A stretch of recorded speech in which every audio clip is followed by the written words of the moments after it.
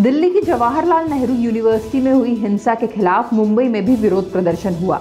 Film industry से जुड़े तमाम लोग गेटवे ऑफ इंडिया पर जमा हुए, लेकिन उनसे ज्यादा लाइमलाइट बटोर कर ले गई वो लड़की जो फ्री कश्मीर का पोस्टर पकड़े दिखाई दी।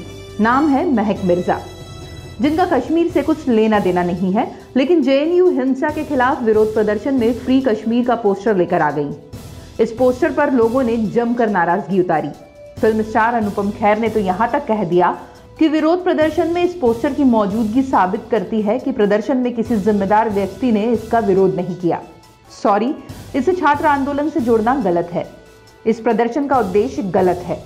यानी महक ने पूरे विरोध प्रदर्शन पर पानी फेर दिया।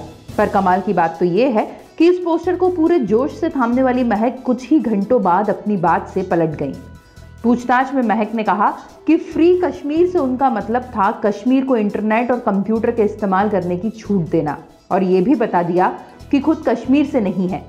तो जब कश्मीर से नाता ही नहीं है तो स्टूडेंट आंदोलन में फ्री कश्मीर का पोस्टर लाने की जरूरत क्या थी? अब महक से सिर्फ इसी सवाल का जवाब मिलना बाकी है। Hi, I'm Mehak. I'm a writer from Mumbai, and I'm making this video to talk about something that happened yesterday that is extremely crazy. And even more crazy is the reaction that it is receiving from people, the abuse, the hate, and the narrative that has been put out about the situation is absolutely misinterpreted.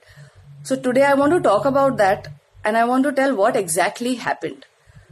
So yesterday, 6th of Jan, around 7 p.m, I reached where the protest was happening at Gateway of India in Bombay. And like anybody else who believes in democracy, I also joined that protest. So there was a lot of groups जो मतलब गाने गा रहे थे, हम slogans raise कर रहे थे about all the issues. हम वहाँ पे JNU students के justice के लिए खड़े थे, हम उसके बारे में बात कर रहे थे।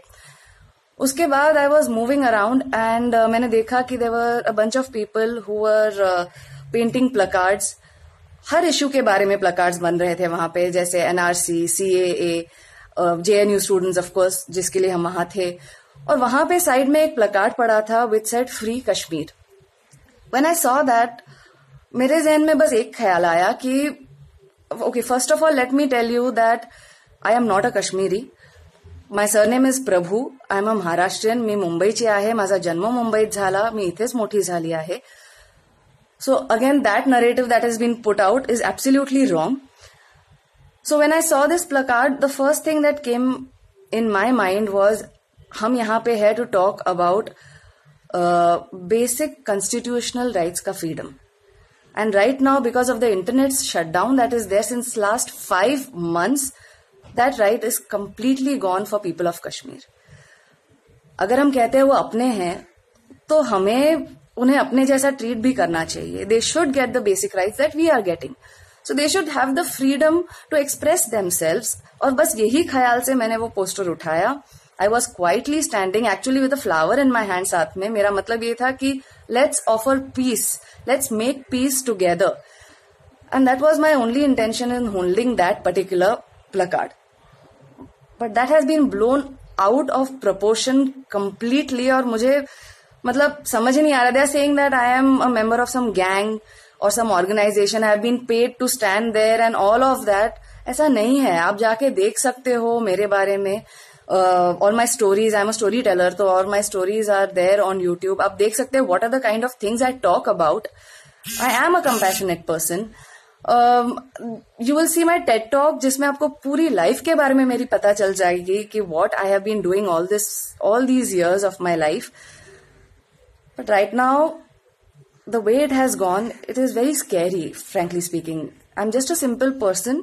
As a woman, it is scary for my safety right now. So please spread this word, spread this story, this side of my story, and let's stop it here. Let's not spread this hate. If it has happened to me, it can happen to everyone. इतना डर के जीना हमें नहीं चाहिए, please. खबरों के लिए log in, subscribe, like, share करें www.newslive